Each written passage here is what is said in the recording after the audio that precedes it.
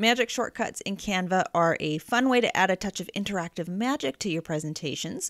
Whether you want to add a dramatic curtain call or surprise your audience with confetti, these shortcuts can be a great way to engage viewers. However, if you don't want unexpected animations to suddenly appear, it's good to know how they work.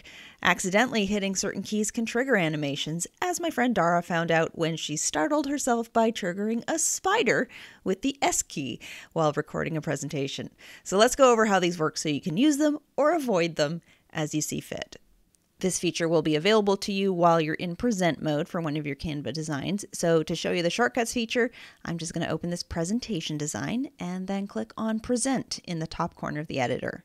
Once the presentation is in present mode, you can trigger any of Canva's magic shortcuts with the touch of a key. Press B to blur your slide, creating a soft focus effect. Press B again to unblur. Press Q to bring up a character making a shushing gesture, which you can dismiss by pressing Q again. Press O to release floating bubbles across the slide.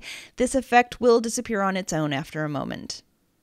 Press C to shower the slide with confetti. This also clears up automatically. Press D for a drum roll effect, and pressing D again stops it. Press U to close curtains on your slide, and press U again to open them to the sound of audience applause. And you can press M for a mic drop animation, and press M again to remove it. Canva also introduces seasonal magic shortcuts that bring festive elements to presentations during specific holidays or times of the year.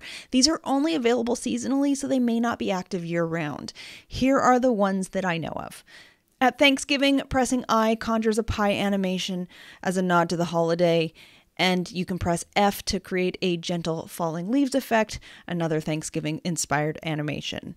Available during Halloween, pressing S will summon a spooky spider animation, as my friend Dara found out the hard way. Also available during Halloween, G will bring up a ghost on your slide. Unfortunately, I can't demonstrate those two features right now, as like I said, they're not always available year-round. Each of these seasonal shortcuts adds a fun holiday-specific touch to your presentations, but remember, they may change each year. Magic shortcuts are a lighthearted way to interact with your audience and keep presentations lively, and whether you use them sparingly for emphasis or lean into the festive animations around the holidays, magic shortcuts are a unique Canva feature that can make your presentations memorable. If you haven't yet upgraded to Canva Pro, I encourage you to give it a try.